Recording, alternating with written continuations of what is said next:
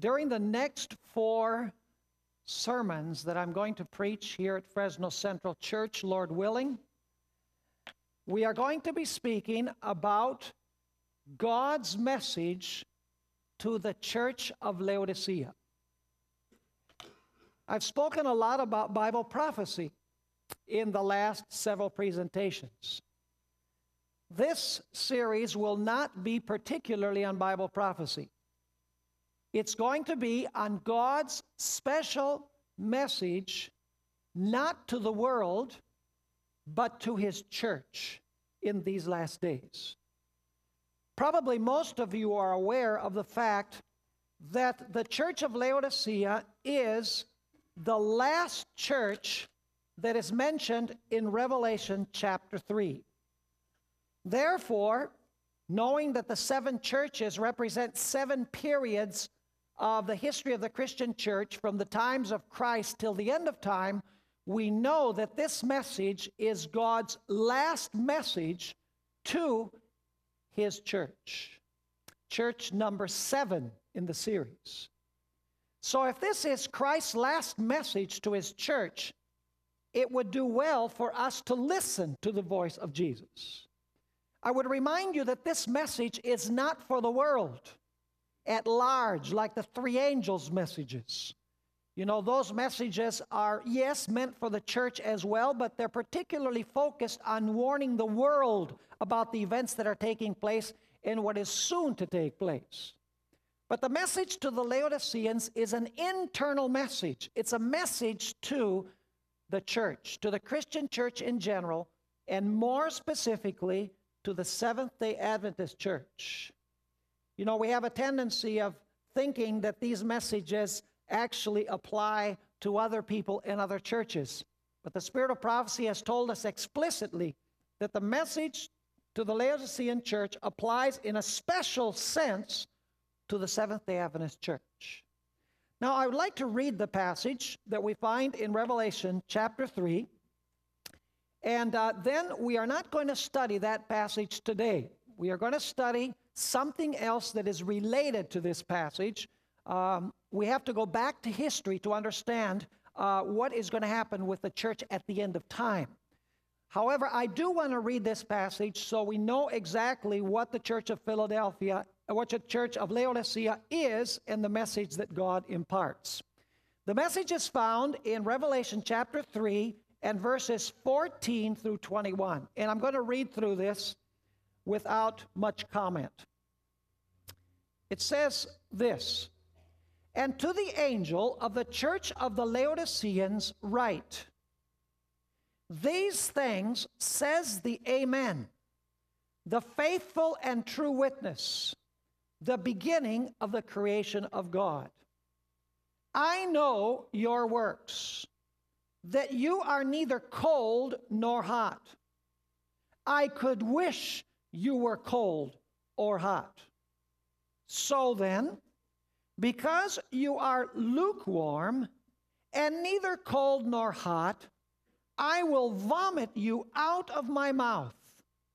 Because you say, I am rich, have become wealthy, and have need of nothing, and do not know that you are wretched, miserable, poor, blind, and naked.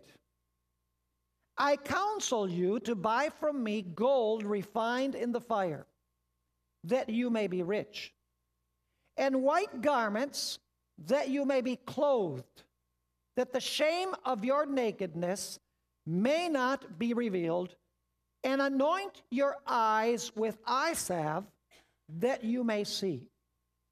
As many as I love, I rebuke and chasten. Therefore, be zealous and repent." Well, that's a key word. And repent.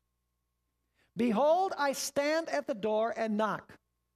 If anyone hears my voice and opens the door, I will come into him and dine with him, and he with me. To him who overcomes, I will grant to sit with me on my throne, as I also overcame and sat down with my Father on his throne. The church, the message to the church of the Laodiceans. Now, what I would like to do in our study today is go back to the times of Christ. Actually, slightly before the coming of Christ. I would like to go to the times of John the Baptist. John the Baptist is actually proclaiming his message of preparing a people for the first coming of Jesus 6 months before Jesus began his public ministry. Very important chronological detail.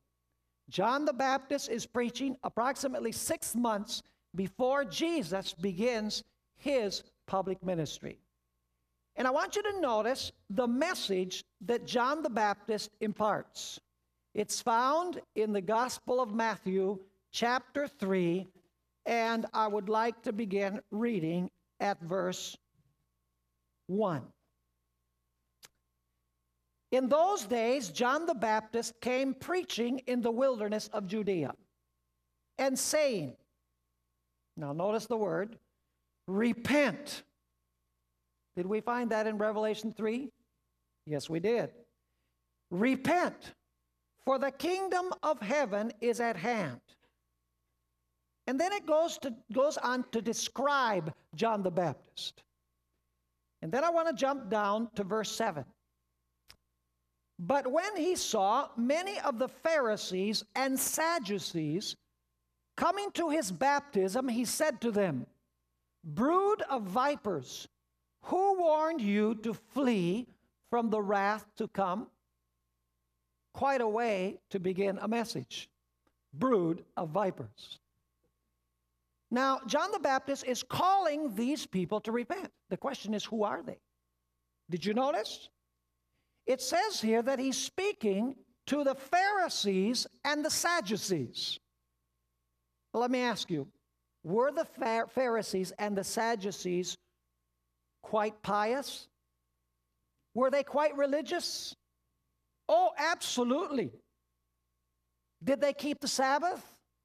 Yes. Did they tithe? Did they eat pork? No. Did they come to church? Yes. Did they fast? Absolutely. They were very, very spiritually oriented. They were very religious people. And so when John the Baptist comes and he says, repent, I'm sure that the first thought in their minds was, repent from what? We're law keepers. We do what God says we're supposed to do. We're the chosen people. We're righteous. So why in the world would we need to repent? Repent from what? You know, you usually repent of sin, don't you? But they certainly did not consider themselves sinners at all. But John the Baptist tears away the veneer and he says, listen, you are a brood of vipers. And by the way, do you know what vipers are? Snakes. Last I knew, snakes breed snakes. Hello? In other words, they were children of whom? Of the great viper, Satan.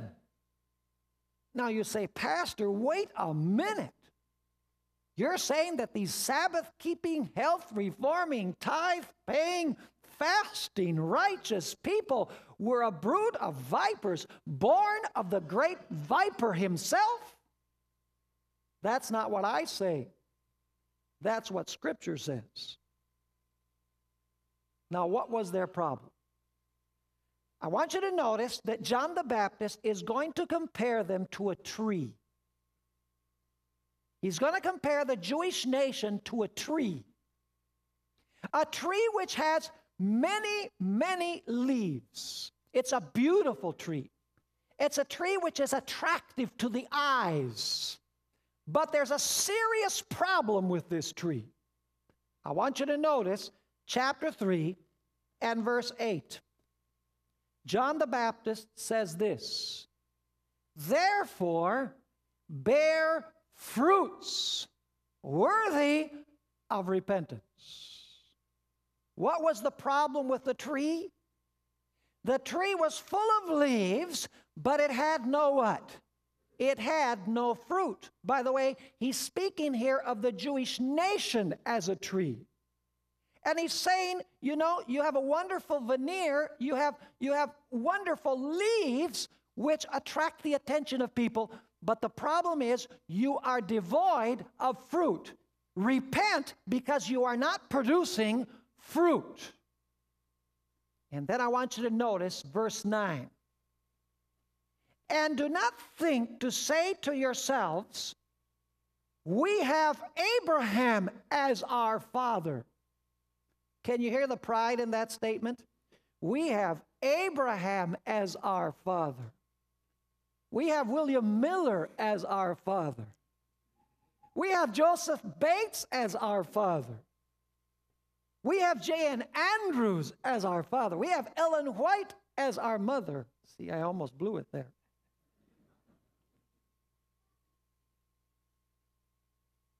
Do not think to say within yourselves, we have Abraham as our father. In other words, don't consider your denominational pride as something great. And then he says, notice the last part of the verse, but I say to you that God is able to raise up children to Abraham from these stones. By the way, Jesus was not pointing at stones. If you read Ellen White's comment in Desire of Ages, you're going to find that Ellen White says that the Jews considered the Gentiles individuals with stony hearts. In fact, the Jews called the Gentiles stones. They called them swine. How would you like to be called a swine? They called them dogs. In fact, Jesus says it's not good to take the pearls and throw them to the what? To the swine. He says to this Canaanite woman, you know, it's not good to take the bread of the children and give it to the dogs. He was reflecting the ideas of that day and age. In other words, these self-sufficient Jews, they're saying, look, we have Abraham as our father, and we're not like these stones here, these Gentiles who have stony hearts. We have tender hearts. We listen to the voice of God, and we obey the voice of God. Are you catching the picture? Self-righteous people, practicing all the forms of religion, rich and increased with goods, and in need of nothing. A tree with beautiful leaves, ostentatious leaves. But when you look closely, a tree that is devoid of what? Devoid of fruit. By the way, what is the fruit? What is the fruit which God expected this tree, the Jewish nation, to produce? If you go with me to the Gospel of Luke, we have an explanation. Luke chapter 3. Luke chapter 3, and I want to begin reading at verse 10. Luke 3 and verse 10. I want you to notice that when John preaches his message, not only are the scribes and Pharisees present there, there are three other groups present listening to the message of John the Baptist. It says there in chapter 3, beginning at verse 10, so the people asked him, saying, after he says, bear fruit, repent because you're not bearing fruit. It says, so the people asked him, saying, what shall we do then? He answered and said to them, he who has 2 tunics, let him give to him who has none. And he who has food, let him do likewise. Let me ask you, is this practical religion? Giving food and giving clothing?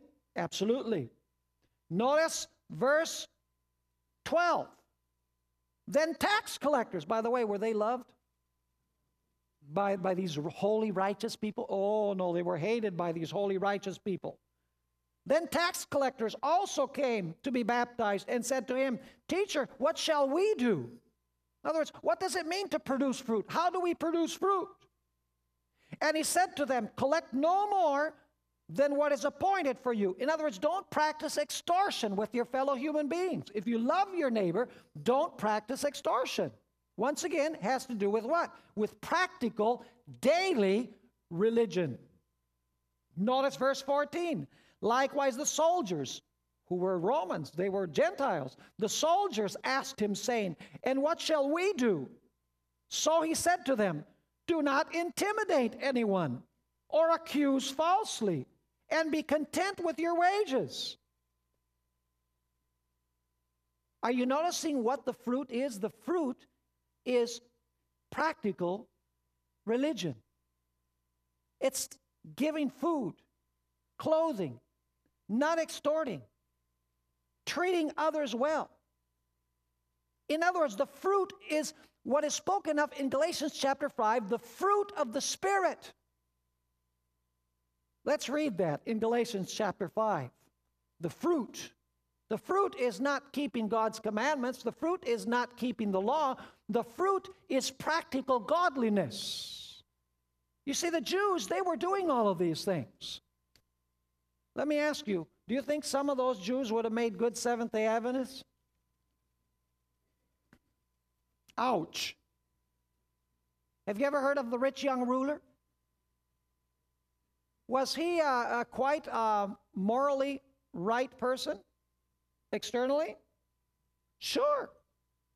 When Jesus says, keep the commandments, what does the young man say? I've kept the commandments since my youth. But then he says, what more do I lack? Was he rich and increased with goods? Yes. He was practicing the Jewish religion. He would have made a good elder in the Seventh-day Adventist church because he appeared to be morally right. But there was cancer inside. He didn't love his neighbor. See, there you have the practical aspect of religion. Now let's go back to Matthew chapter 3. And notice what John the Baptist has to say. Chapter 3, and I would like to read verse 10. It says, and even now, listen to this, the axe is laid to the root of the trees. Therefore, every tree which does not bear good fruit, what's going to happen to it? Is cut down and thrown into the fire. What's going to happen with the tree that does not produce fruit? It is going to be cut down and it is going to be thrown into where? Into the fire. And then the message of John the Baptist comes to an end. We don't have a lot in the Bible about what John the Baptist preached, other than these few verses that we've read. He also speaks about the winnowing fan being in the hand of the Messiah, and he was going to separate the wheat from the chaff. Now, there's going to be a shaking, right? The wheat would be like the tree that produces what? Fruit. The chaff would be like a tree that does not produce what? That does not produce fruit. There's going to be a shaking, and there's going to be a group cut down and rejected because it does not produce fruit. And John the Baptist is saying, repent because you don't produce fruit. Now the question is, did the people accept the message of John the Baptist?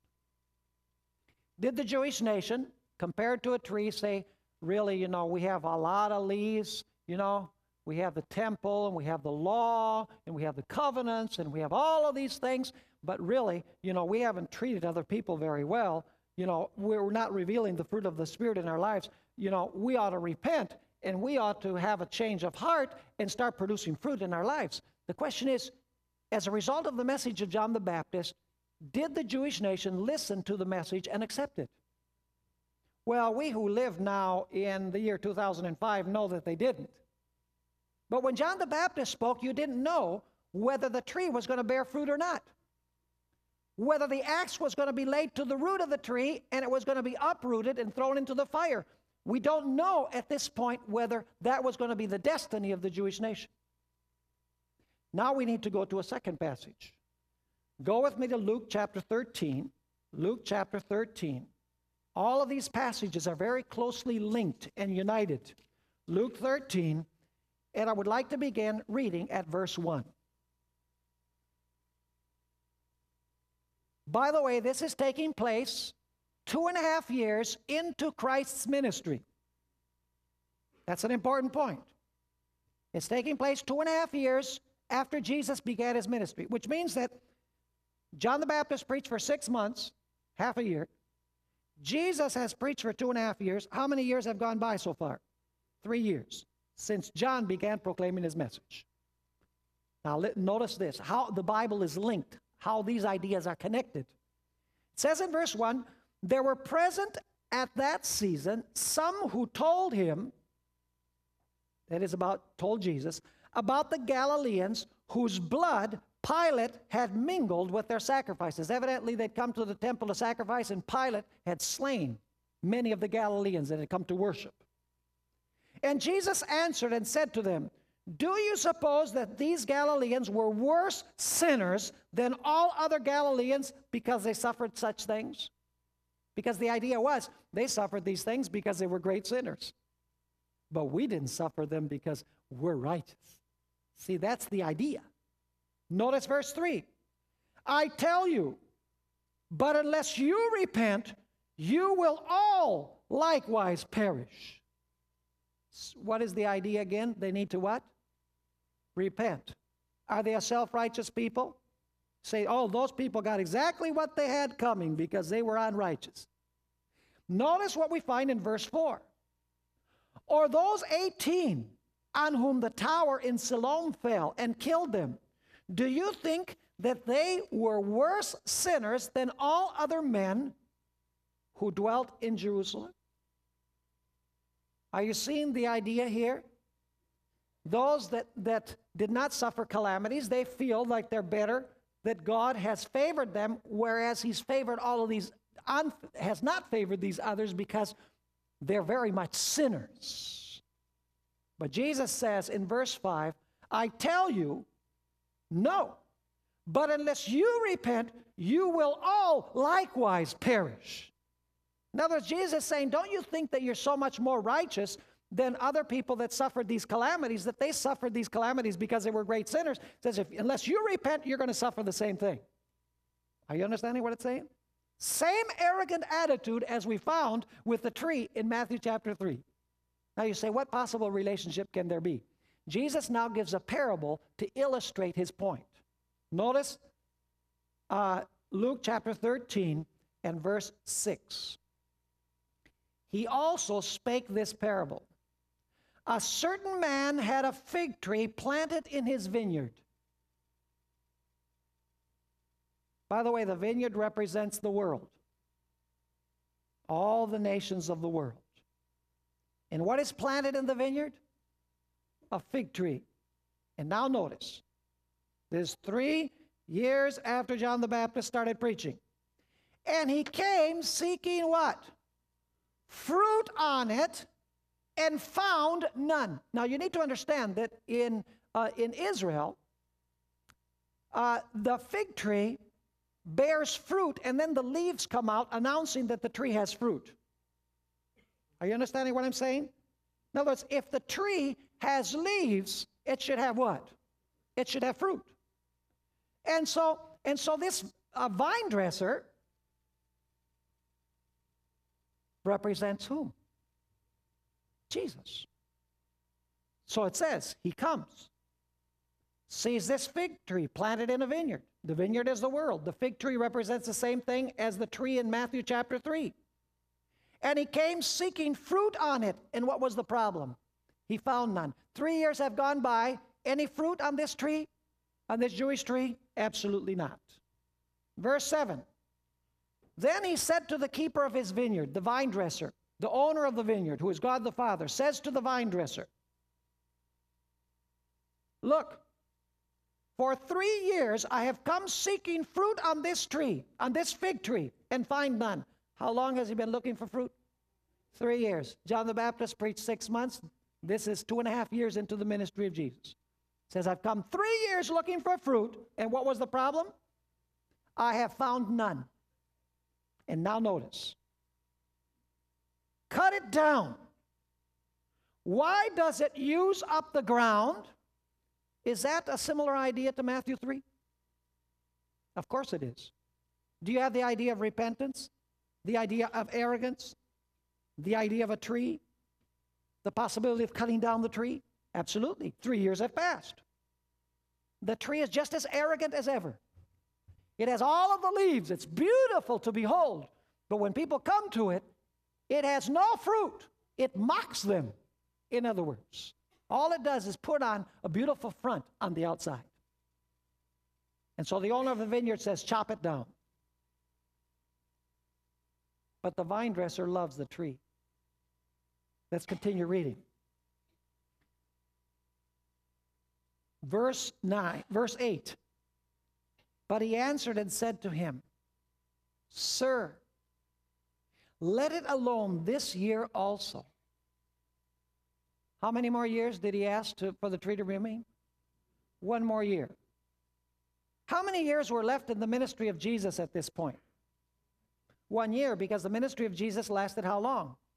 3.5 years. And this is 2.5 years into his ministry. So he says to the owner of the vineyard, he says, let it stay for this 1 more year. And notice what he says. He's not going to just leave it there. He says, and until I dig around it and fertilize it. In other words, he says, I'm going to dedicate special attention to the tree during this last year. Did Jesus dedicate special attention to the Jewish tree the last year of his ministry? He most certainly did. And then notice what he says. And if it bears fruit, well. But if not, after that, you can cut it down. And the parable ends. Question. Did the fig tree bear fruit? We know it didn't. But when Jesus told the parable ends in suspense. Doesn't it? And you wonder, you say, did this fig tree ever bear fruit? Was it cut down, or was it allowed to remain? That's the question you are left with when the parable comes to an end. Now, do you see the relationship between this passage and Matthew 3? You have a group of people who are arrogant. They are told to repent, that they're not any more righteous than anyone else upon whom calamities have fallen. They have a beautiful external appearance, all of the leaves, but they have no fruit. And so the owner says, chop it down. Why should it occupy the ground? By the way, the owner of the vineyard is God the Father. The fig tree represents the Jewish nation. The vineyard represents all of the nations of the world. The vine dresser is Jesus. And even the time period fits. And Jesus loves his fig tree. He says, don't cut it down yet. Let me work with it for this last year to see if maybe somehow I can get it to produce fruit. And the parable ends. Now there's another passage that is linked with these first 2 passages. Go in your Bibles with me to Mark chapter 11 and verses 12 through 14. Mark chapter 11 and verses 12 through 14. This is during the last week of the ministry of Jesus, before his crucifixion. Actually, it's a couple of days before Jesus goes to the cross. And I want you to notice how interesting this is. Mark chapter 11 and verse 12. It says, now the next day, when they had come out from Bethany, he was hungry. Notice, Jesus was hungry. What do you do when you're hungry? You look for something to eat, right? Verse 13. And seeing from afar a fig tree having leaves, what would the leaves indicate? The beautiful exterior, which attracted the attention, would announce fruit here. And so Jesus, if you'll notice, once again, at verse 13, and seen from afar a fig tree having leaves. By the way, if it hadn't had leaves, Jesus wouldn't have even gone, because the leaves are the announcement that the tree has fruit. And Ellen White clarifies in The Desire of Ages that there were many other trees in the vineyard. She says that this fig tree was unique because it actually bore leaves before the other trees. The other trees were bare. They had no leaves. So they attracted no attention. And by the way, they all represent the Gentiles. The Jews received special privileges as they were to bear fruit first because of all of the privileges that they received. It was not expected that the Gentiles, until they heard the message, should bear the fruit. So it says he goes to the fig tree hoping that he would find something on it. And it says when he came to it, he found nothing but what? Nothing but leaves. And it says, for it was not the season for figs.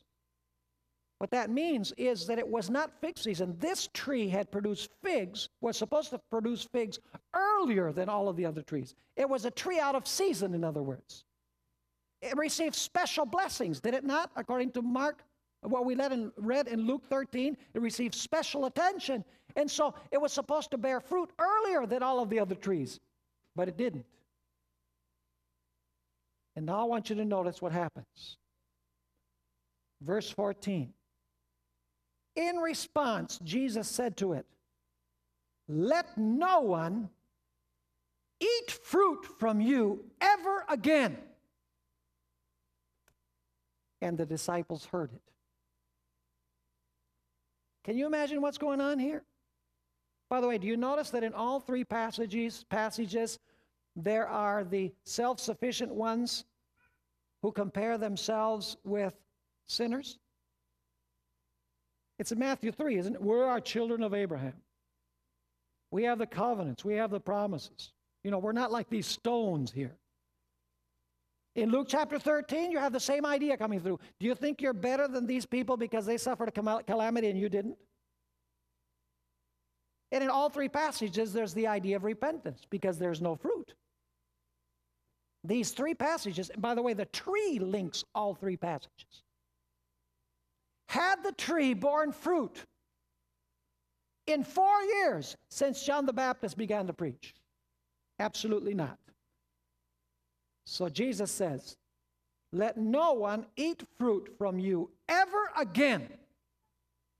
And the disciples heard it. Now allow me to read you a passage in Desire of Ages, page 583, where Ellen White interprets what the leaves and what the fruit represents. She says, the Jewish religion, with its magnificent temple, its sacred altars, its mitred priests, and impressive ceremonies, was indeed fair in outward appearance. But humility, love, and benevolence were lacking. Are those fruits of the Spirit, by the way? Humility, love, benevolence? They most certainly are. She says all of the trees in the fig orchard were destitute of fruit. See, there were other trees. All of them were destitute of fruit.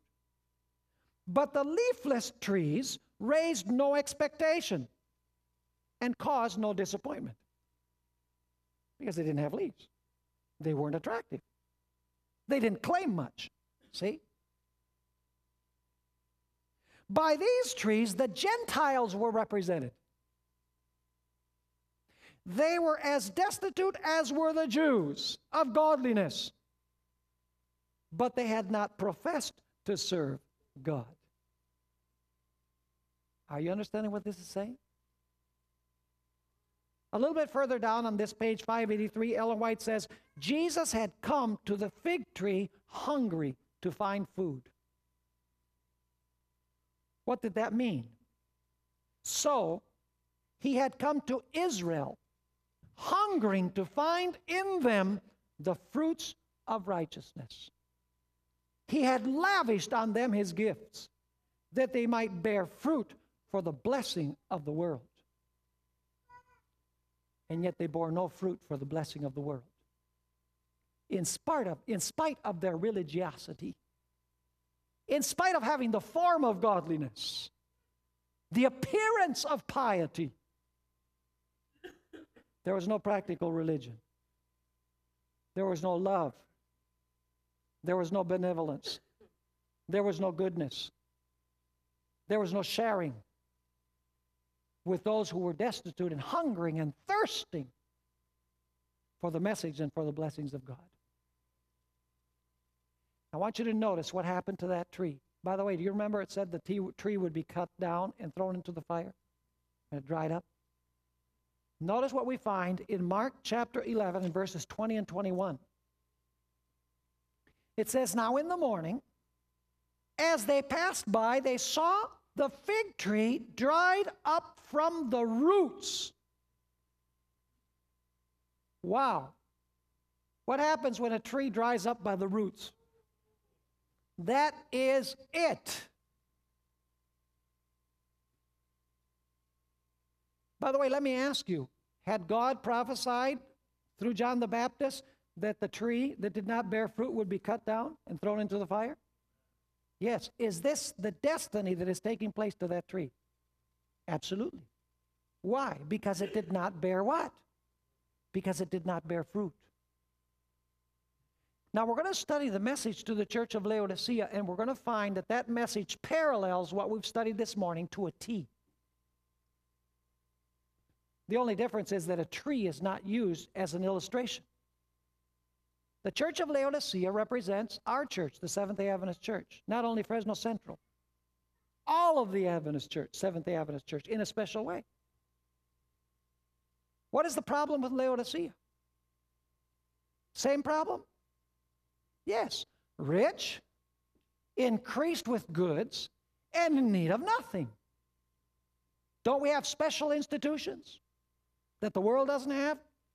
Educational system, hospital system, publishing ministry, unparalleled message, principles of health.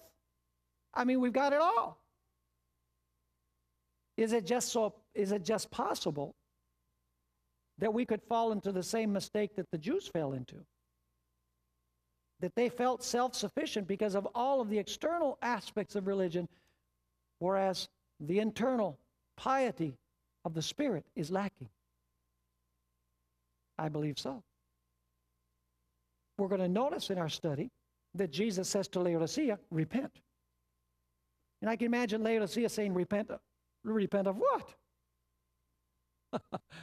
I'm rich and increased with good and in need of nothing. Let me ask you folks. It's awful quiet in here. See, I told you I was going to preach to the church today. Not studying the message for the world, but the message for the church, which we need in these last days. It's the last message of Jesus to the church. Does Jesus say to Laodicea, repent? Yes, he does. Repent from what? Repent from not bearing what? Fruit. You say, how do you know that? Because in the message to the church of Laodicea, Jesus comes knocking. At what time does he come knocking? Have you noticed? We read the passage to begin today. At what time does Jesus come? He knocks at the door, listen up, at supper time. In other words, Jesus wants to what? He wants Laodicea to feed him. Any relationship with what we studied about the tree? But where is Jesus? He's not inside, he's what? Outside. You say, how do you know it's at supper time? Because Jesus says, I will come in and sup with him. I will have supper with him. Jesus hungers and thirsts from Laodicea the same things that he hungered and thirsted for from the Jewish nation. In fact, Ellen White says that we are repeating the history of the Jewish nation. By the way, what would be equivalent to cutting the tree down and throwing it in the fire in Revelation 3. Jesus says, repent, or else I will what? I will spew you out of my mouth. Is that equivalent to cutting down the tree? Yes, it is. There's a whole series of parallels between what happened then and what happens today. He says, actually the Greek says, I am about to spew you out of my mouth. And folks, we cannot consider that simply because we're Seventh-day Adventists and we have God's end-time message, that guarantees that this is it. This is the church. And there's not the possibility, and I know I need to be careful about this, the possibility that the Adventist church cannot go down the same road as the Jewish nation. Is there that possibility? There most certainly is. And it's not because of all of the external things that we have. It's because the internal piety that is manifested in the fruit of the Spirit is missing. Amazing. Before I conclude this morning, I would like to read page 584 of Desire of Ages. Listen to this. The warning is for all time. The warning of this last experience, this parable. Christ's act in cursing the tree, which was an acted parable, which his own power had created, stands as a warning to all churches and to all Christians. No one can live the law of God without ministering to others. But there are many who do not live out Christ's merciful, unselfish life. Some who think themselves excellent Christians do not understand what constitutes service for God. They plan and study to please themselves. They act only in reference to self. Time is of value to them only as they can gather for themselves. In all the affairs of life, this is their object. Not for others, but for themselves do they minister. God created them to live in a world where unselfish service must be performed. See, the world is hungering and thirsting for that. He designed them to help their fellow men in every possible way. But self is so large that they cannot see anything else. They are not in touch with humanity. Those who thus live for self are like the fig tree, which made every pretension but was fruitless. They observe the forms of worship, but without repentance or faith. In profession, they honor the law of God, but obedience is lacking. They say, but do not do.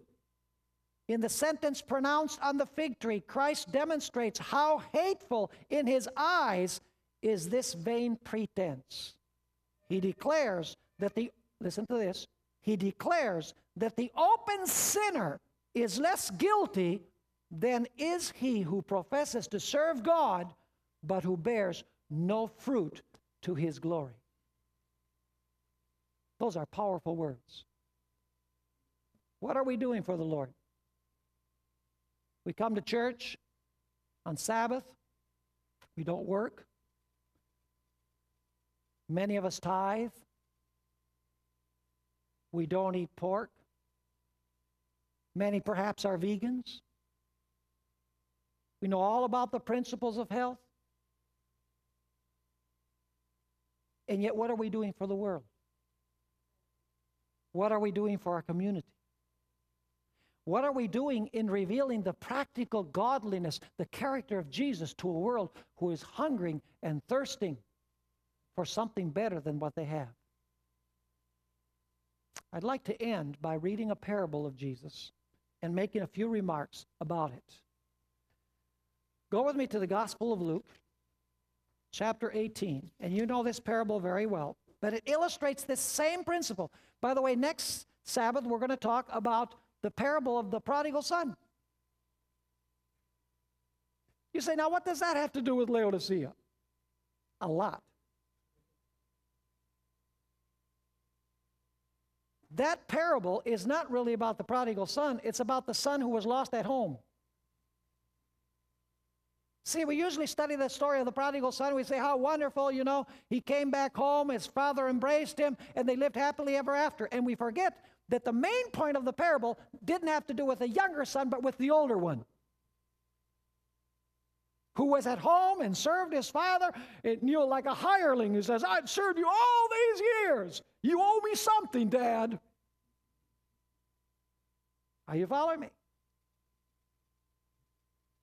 That whole story has the purpose. And of course, then you have the Gentile, so to speak, which is his brother. Do you know, a Pharisee always compares his piety with the piety of others. Let's notice that. Luke chapter 10. And I want to begin at verse 9. Also, he spoke this parable to some who trusted in themselves that they were righteous and despised others. Hello? Any relationship with the fig tree? Absolutely. Verse 10. 2 men went up to the temple to pray. Were they both, did they both come to worship God? Sure.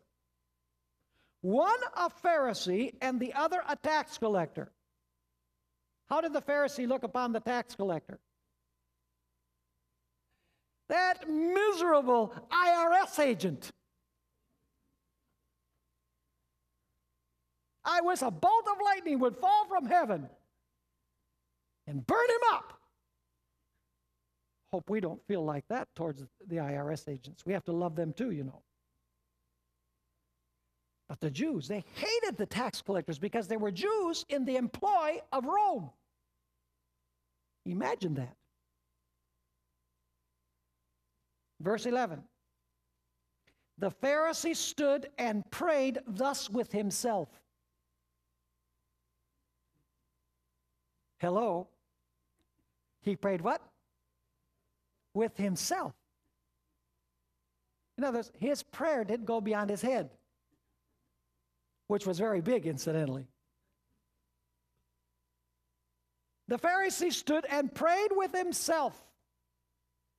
God, I thank you that I am not like other men. Who is he comparing himself with? With others. You know, when I compare myself with others, I'm always better than they are. You can have that, you can know that for sure. But when I compare myself with God, I'm a worm.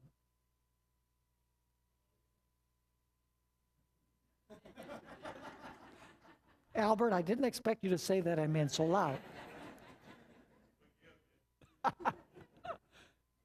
So it says the Pharisee stood and prayed with himself, God, I thank you that I am not like other men, extortioners, unjust, adulterers, or even as this tax collector. And then he's going to make a list of all of the leaves that he has. I fast twice a week.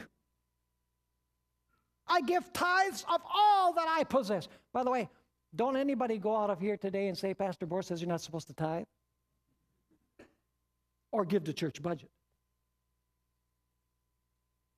We're supposed to tithe and keep the Sabbath and practice the laws of health. But if that is not accompanied by the practical religion of Christ, it's worthless. You have to have both. You have to have leaves and fruit. By the way, the leaves are the main mechanism that the tree uses to bear fruit. The leaves are the food-making elements of the tree. For those of you, I see Phil saying, yes, yes, Pastor, you got it right. He says, I fast twice a week. I give tithes of all that I possess.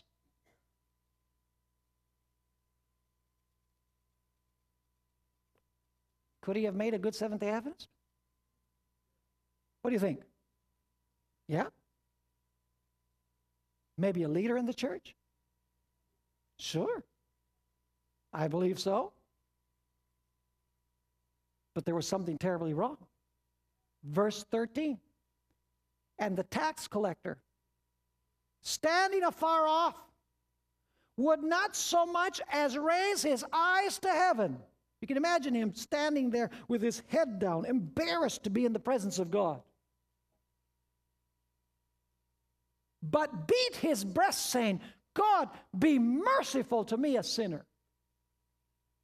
Was he repentant? Was the first guy repentant? No, he was self-sufficient. See, that's the problem with Laodicea. It's a self-sufficient church because of all that it has. And the Adventist denomination is greatly blessed. It has an enviable organizational system, enviable system of ministers and leaders.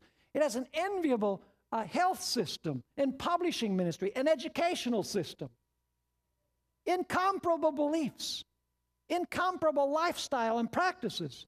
But folks, all of that is worthless unless the fruit of Christ's life is seen in us. Verse 14, Jesus gives the lesson to the parable. He says, I tell you, this man, that is the publican, went down to his house justified rather than the other. For everyone who exalts himself will be humbled, and he who humbles himself will be exalted. Do you know Ellen White says that the substance of the teachings of Jesus is the denial of self? You look at everything Jesus taught, the essence or the substance is the denial of self. Selflessness, giving, without expecting anything in return. And so we begin our study on the Church of Laodicea by understanding the experience that Israel went through when Jesus came to this world. Perhaps before I end, I should read one final passage. In case you didn't catch what I'm talking about, the meaning of what I'm talking about, go with me to Matthew chapter 23. And this will be our last passage, Matthew chapter 23. This is the woes upon the scribes and the Pharisees. And I want you to notice what their problem was. Verse 23. Woe to you, scribes, Pharisees, hypocrites, for you pay tithe of mint and anise and cumin. Can you imagine what it must be like to pay tithe on cumin seeds? 9 for me, 1 for the Lord. 9 for me, 1 for the Lord. They were sticklers for detail. But then he says, you have neglected the weightier matters of the law, justice and mercy and faith. Do you see practical religion there? These you ought to have done without leaving the others undone. He says, yes, you need both. Not tithe or love, but love that tithes. Verse 24, blind guides who strain out a gnat and swallow a camel. Do you know that they actually did that? Because they were forbidden from eating anything unclean. The Pharisees, they would strain their water just in case a gnat had gotten in the water. And if they swallowed the gnat, they would be eating something unclean. But Jesus says, you strain the gnat and you swallow a camel. Verse 25. Woe to you, scribes and Pharisees, hypocrites! For you cleanse the outside of the cup and the dish, and inside they are full of extortion and self-indulgence. How many of you, when you wash your dishes, you only wash them on the outside? Nice and sparkling and shiny. You look at the light, oh, they're so shiny and sparkling outside. But you didn't wash them inside. What's the use? It's useless. Jesus is saying, outside you're okay. But inside there's something wrong. There's a conflict between outside and inside. And we're going to notice in our study of Laodicea, folks, that Laodicea has something hot and has something cold, because lukewarm water is a combination of hot and cold. Laodicea has something hot and something cold. Do you know what it has hot? works. Do you know what it has cold? The heart. And the combination of a cold heart producing works, selfish works, self-righteous works, is what? Lukewarm and nauseating to Jesus Christ. Well, I hope you'll continue coming.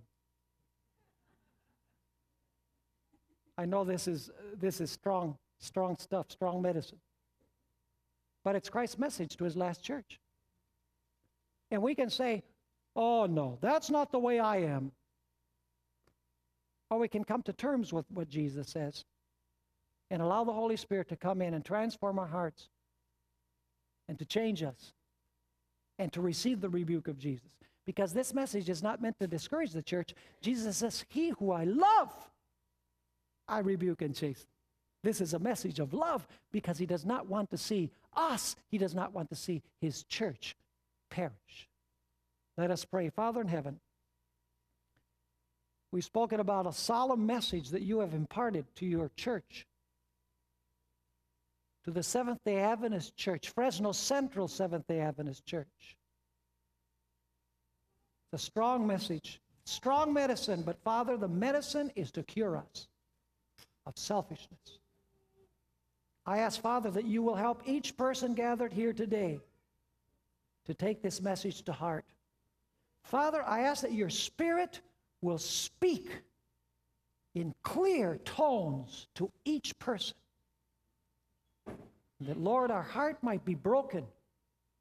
We might have a conversion experience, revival and reformation in our lives, that the world might see who Jesus really is.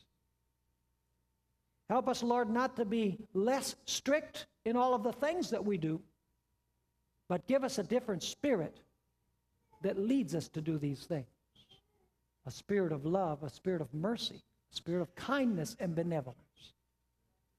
We thank you, Father, for having been with us and for speaking to us, because we ask it in the precious name of Jesus. Amen.